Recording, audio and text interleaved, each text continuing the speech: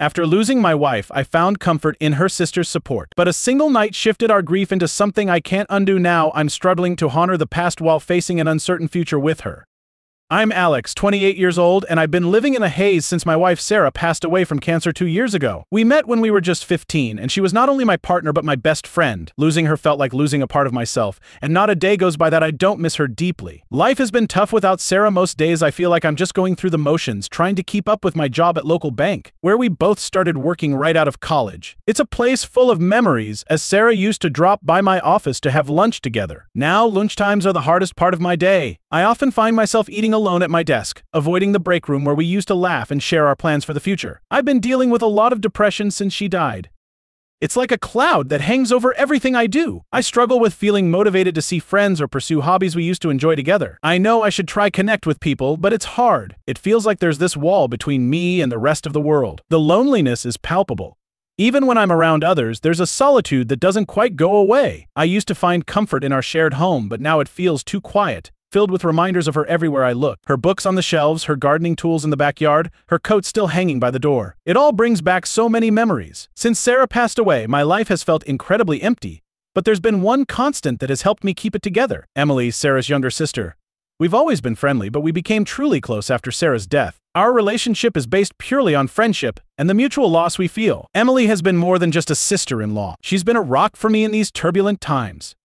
We started spending more time together because it seemed like we were the only two who could truly understand the depth of each other's grief. Our get-togethers are usually simple. Watching TV, talking, sometimes just sitting in silence, each lost in our own memories of Sarah. These moments mean a lot to me, because Emily never pushes me to move on or get over the loss. She knows, as I do, that this is not something you get over. It's something you learn to live with. Emily has been key in keeping me connected to life, inviting me over for dinner, making sure I'm not always alone. We talk almost daily, checking in on each other, sharing how our days went. It's comforting to have someone who understands the significance of a particularly hard day or the anniversary of a special moment I shared with Sarah. There's nothing romantic in our relationship. It's a deep familial bond forged through shared pain and the love we both had for Sarah. My relationship with Sarah's parents has also grown stronger since her passing. They've been incredible, reaching out to make sure I'm not just wallowing in my grief alone. Since I lost my own parents in high school, Sarah's parents have stepped into that void somewhat, and this has only intensified since we lost Sarah. They invite me to family gatherings and make it a point to include me in all major family decisions, just as they would their own son. These interactions are a balm to the loneliness that tries to engulf me. Family dinners at their house are often bittersweet. I see so much of Sarah in them, in her mother's smile, in her father's hearty laugh, and sometimes it's both comforting and heart-wrenching. They share stories about Sarah, keeping her memory alive, and it helps me feel like I'm still part of the family, not just someone who was briefly connected to them through marriage. They often tell me how grateful they are that I'm part of their lives, that I keep Sarah's memory alive as much as they do. It's a mutual support system that works because there's an unspoken understanding of the loss we all share. They've never made me feel like an outsider. Instead, they've doubled down on making sure I know I'm still family. This has been crucial in helping me maintain a sense of belonging and stability. At times I feel guilty for the support I receive, wondering if I deserve it, but Sarah's family has never wavered in their kindness. I try to give back by being there for them as well, helping around the house, fixing things, being a part of celebrations, and helping them navigate the world. Without Sarah, navigating these relationships has been one of the few things that has helped make my world feel slightly normal again. I am incredibly grateful for Emily and for Sarah's parents. Their continued presence and support have been some of the most stabilizing elements during the worst times of my life. We've grown together in our grief, finding new ways to connect and support each other, and I don't know where I'd be without them. It was a regular Friday night, and Emily had invited me over, as she often did, for some pizza and a couple of beers. It was supposed to be a relaxed evening, just another one of our regular hangouts. We settled in, with the TV playing in the background, talking about our week at work, venting frustrations, and sharing small victories. These evenings had become a cornerstone of my new normal, and I valued them more than I could express. As the night progressed, we ended up talking about Sarah, as we often did. But that night, the conversation took a deeper, more emotional turn. We shared memories, some that made us laugh and others that brought tears to our eyes. The mix of alcohol and the heavy emotion lowered my guards and heightened my feelings of loneliness and longing for a connection. Before I knew it, the atmosphere changed. There was a silence, a kind of charged silence that I hadn't experienced with Emily before. We looked at each other, and in a moment that seemed both fleeting and stretched out, we kissed. It wasn't planned or thought through, and as soon as it happened, it led to more. We ended up sleeping together and without a condom. It wasn't until it was all over that the gravity of what had just happened began to sink in. The immediate rush of guilt was overwhelming. I felt sick to my stomach. Not from the beer, but from a deep sense of betrayal. What had I done? I had just betrayed Sarah's memory, the love of my life, with her own sister. The guilt washed over me in waves, each one stronger than the last. How could I face her family after this? How could I look Emily in the eyes knowing what we had done? I felt disgusted, completely disgusted with myself. The self-loathing was immense. I couldn't believe I had allowed myself to be in that situation, to cross a line I never even imagined approaching. The night was supposed to be about healing and support, and it turned into something that made me feel like I was undoing all the respect and love I had for my wife. The confusion was just as bad as the guilt. Part of me wondered if this meant something more, if there was something with Emily beyond shared grief and friendship. But these thoughts only deepened the guilt, making me feel even worse. I was supposed to be the one who held it all together, who respected the boundaries of our relationship. Instead, I had just complicated everything in an unimaginable way. After Emily fell asleep, I lay awake most of the night, staring at the ceiling, trying to piece together how everything had gone so wrong. The joy and comfort that these visits usually brought were replaced by a churning mess of regret and fear. What would happen when Emily woke up? What would this mean for our relationship, for my relationship with her family? I knew I had to leave before we had to face each other in the light of day. Early in the morning, I quietly got my things together, left a note saying I needed some time to think, and left. The drive home was one of the longest of my life, each mile a reminder of how far I had strayed from the man I wanted to be. As I drove, the reality of the situation began to fully settle in. I had jeopardized everything about my relationship with Emily, her family, and the memory of Sarah. I had crossed a line that I couldn't uncross, and now I had to face whatever came next, no matter how much I dreaded it. 2 days after that night, Emily called. She asked if we could meet and talk about what happened. My stomach churned with anxiety, but I knew this conversation was inevitable. We decided to meet at a local park, neutral place away from the memories of our homes. Sitting on a park bench, the early spring breeze did little to ease the tension. Emily was the first to break the silence. She apologized the other night, admitting that she had been harboring feelings for me for over a year. She confessed that her feelings had grown from our closeness, the comfort we found in each other, and the shared grief. Hearing her say this was jarring. I had never considered our relationship in a romantic light. It had always been built on the foundation of friendship and mutual loss. Emily continued, explaining that she had struggled with these feelings, unsure of whether to disclose them, fearing it might ruin the support system we had created. As she spoke, my mind raced. Part of me felt betrayed. How could she develop these feelings under the circumstances? Another part of me felt a deep empathy for her, understanding the complexity of human emotions, especially in times of grief. It was a tumultuous mix of shock, confusion, and a strange sense of clarity. I told her I needed to process everything. The guilt of betraying Sarah was overwhelming, and now Emily's confession added another layer of complexity. I was still deeply in love with Sarah, clinging to her memory as my moral compass, and any thought of moving on felt like a betrayal. Emily listened quietly as I expressed my turmoil. I explained how conflicted I felt, torn between the loyalty to my late wife and the undeniable connection that had formed between us. I told her about my fear of losing not just Sarah's memory but also the family I had come to see as my own. Emily nodded, her eyes filled with understanding and sadness. She assured me that she didn't expect anything from me, that she valued our friendship above all, and would hate to lose that. She suggested we take some time apart to think about everything, to figure out where we stood individually and what we wanted moving forward.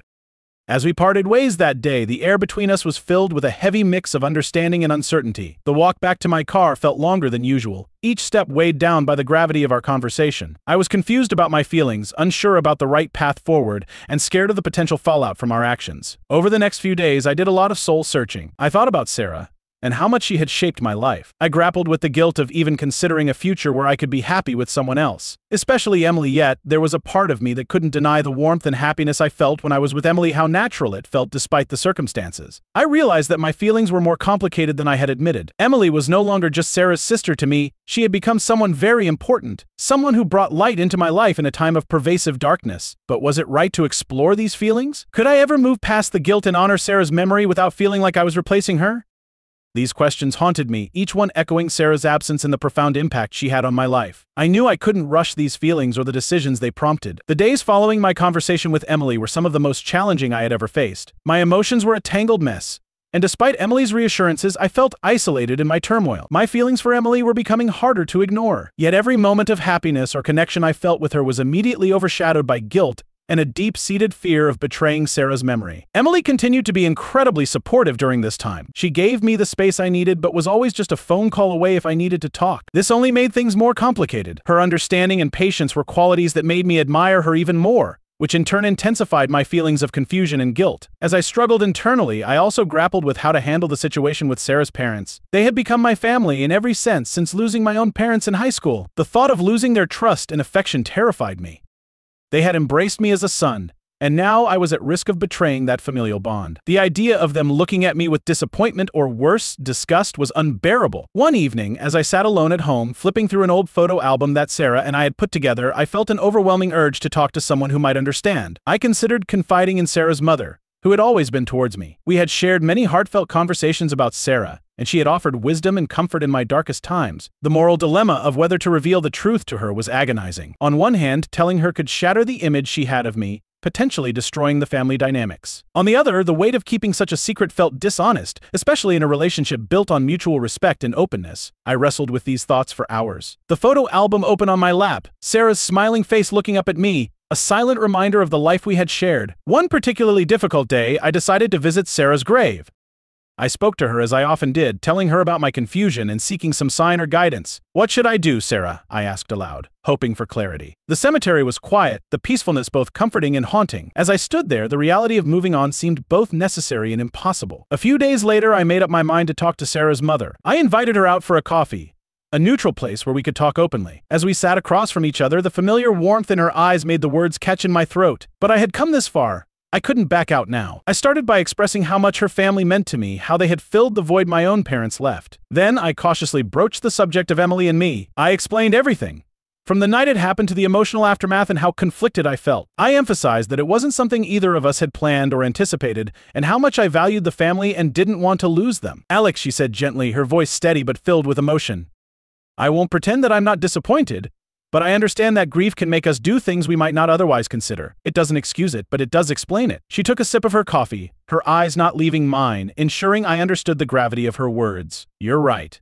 You did betray the trust we had in you. But I also know you loved Sarah deeply, and I believe you still do." Her calmness was unnerving, but also a testament to the kind of person she was: compassionate, understanding, yet straightforward. "What happens now?" she asked, her tone implying that while forgiveness was possible, the path forward wasn't clear. "I don't know," I admitted, feeling a mix of relief and increased anxiety. "I need to figure out what this means for me and Emily. I don't want to cause more pain." She nodded, her expression thoughtful. "And Emily?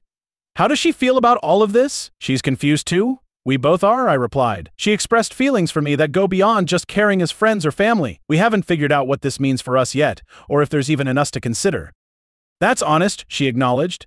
"And honesty will be crucial moving forward. You both need to think carefully about your next steps. Not just for your own sake, but for everyone who cares about you both." Her response was a relief, but it didn't erase the complexity of the situation. She promised to keep the conversation between us until we figured out how to move forward. As we parted ways, she hugged me tightly, a gesture that spoke volumes about her forgiveness and understanding. After the confrontation with Sarah's mother, I was left to navigate a new reality. The confession had opened up a dialogue, but it also left many questions unanswered about what the future would hold for me, for Emily, and for our extended family. The potential paths forward were uncertain and fraught with emotional pitfalls. The following weeks were a time of deep reflection and careful interaction. I spent a lot of time thinking about what it meant to honor Sarah's memory while acknowledging my evolving feelings for Emily.